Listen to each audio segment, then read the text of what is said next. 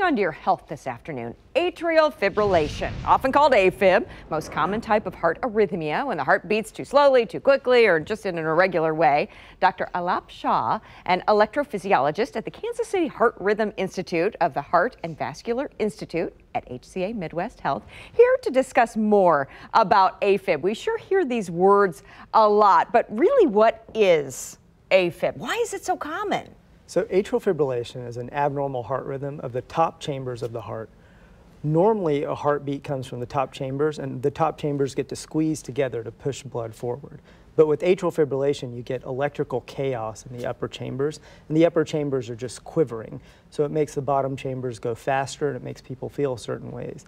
And it tends to be a problem as we age, and so it's very common. About 1 in 10 people over the age of 80 will have this.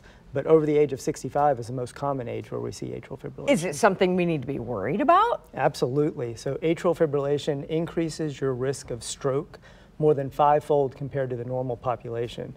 So people who have atrial fibrillation, it's very important that you have a discussion with your practitioner about what your risk for stroke is and assess whether or not you need to prevent strokes with blood thinners. Okay, I want to go on to those treatments here in a minute, but first let's talk about how we would know, just sitting here watching TV right now, how would we know if we have AFib, or is it real obvious? So that's the thing, Carolyn. With atrial fibrillation, some people have dramatic symptoms and can feel their heart racing. Patients will describe it like a fish flopping around in their chest. Ew. Some people will have subtle symptoms where they just feel tired or they can't do the activities that they used to do.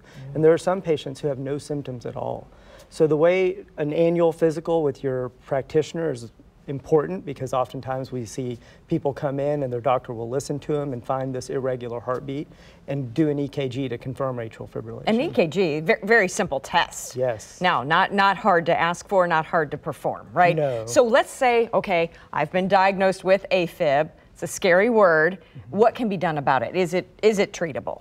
Yes, so atrial fibrillation is treatable, and depending on what your symptoms are, what your other medical problems are, you have varying options. You can get medications to slow your heart rate down, you can get medications to keep you out of atrial fibrillation, and then for people who have more severe symptoms, we have procedures like an ablation where we go into the heart and electrically cauterize the areas that are causing atrial fibrillation. You kind of shock the heart in some ways, right? So for some of those people, we do shock their heart into a normal rhythm, but the procedure just electrically cauterizes those problem areas. That's so bizarre to me, but I think it's so interesting to think of what you do as an electrician, almost, for the heart, right? Rather than, we talk to plumbers about the heart, that has nothing to do with AFib. You are strictly the electrical side. We are. So I often refer to myself in social situations of an electrician as the heart. So well, you're very correct. It is sure nice to meet you. It is a big, scary word. If you have concerns, it's something to talk to your doctor about, no doubt. So for more from HCA Midwest Health, go to kctv5.com/HCA Midwest.